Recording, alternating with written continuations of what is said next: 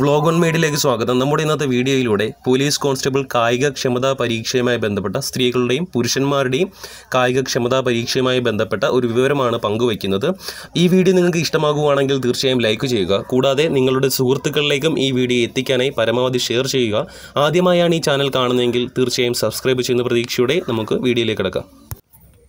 അപ്പോൾ PSC കായികക്ഷമതാ പരീക്ഷകളെല്ലാം പുനരാരംഭിക്കാനുള്ള ഒരു ധാരണയായിട്ടുണ്ട്. March 23 നിർത്തിവെച്ചതാണ് ഈ പോലീസ് കോൺസ്റ്റബിൾ പരീക്ഷയുടെ, അതായത് വനിതകളുടെ പോലീസ് കോൺസ്റ്റബിൾ പരീക്ഷയുടെ. അതായത് കുറച്ച് പേർക്ക് ഫിസിക്കൽ നടത്താൻ സാധിച്ചിരുന്നില്ല. അത് മാർച്ച് 23 നിശ്ചയിച്ചിരുന്നു. അത് കോവിഡ് ഭീതി മൂലം മാറ്റിവെക്കേണ്ടതായതും വന്നു. അപ്പോൾ ഇത് പുനരാരംഭിക്കാനായിട്ട് PSC തീരുമാനിച്ചിട്ടുണ്ട്. PSCയും ആരോഗ്യ വകുപ്പിൽ നിന്നും ലഭിക്കുന്ന മറുപടി അനുസരിച്ചായിരിക്കും കായികക്ഷമതാ പരീക്ഷകൾ നടത്തുന്നത്. ആദ്യം തന്നെ PSC നടത്താൻ പോകുന്നത് എന്തായാലും വനിതാ കോൺസ്റ്റബിളിൽ മാറ്റിവെച്ച കുറച്ച് പേരുടെ ഫിസിക്കൽ ടെസ്റ്റ് ആയിരിക്കും. ഇപ്പോഴും ഫിസിക്കലിന് ഹാജരാകുന്നവർ ചെയ്യേണ്ട ഒരു കാര്യം എന്ന് വെച്ച് കഴിഞ്ഞാൽ കോവിഡ് മാനദണ്ഡ പ്രകാരം കോവിഡ് നെഗറ്റീവ് എന്ന് പറയുന്ന സർട്ടിഫിക്കറ്റ് ഹാജരാക്കേണ്ടതുണ്ട്. ഇപ്പോൾ ഈ കോവിഡ് നെഗറ്റീവ് സർട്ടിഫിക്കറ്റ് ഹാജരാക്കുന്നവർക്കായിരിക്കും ഫിസിക്കൽ ടെസ്റ്റിന് പങ്കെടുക്കാനായി അവസരം ലഭിക്കുക. കായികക്ഷമതാ പരീക്ഷ നടത്തുന്നതിൽ PSCക്ക് മുമ്പുള്ള പ്രശ്നമെന്ന് വെച്ച് കഴിഞ്ഞാൽ പുരുഷന്മാരുടെ കായികക്ഷമതാ പരീക്ഷയ്ക്ക് ചിന്നിങ്, റോപ്പ് ക്ലൈമ്പിങ് അങ്ങനെയുള്ള ചില ടെസ്റ്റുകളുണ്ട്.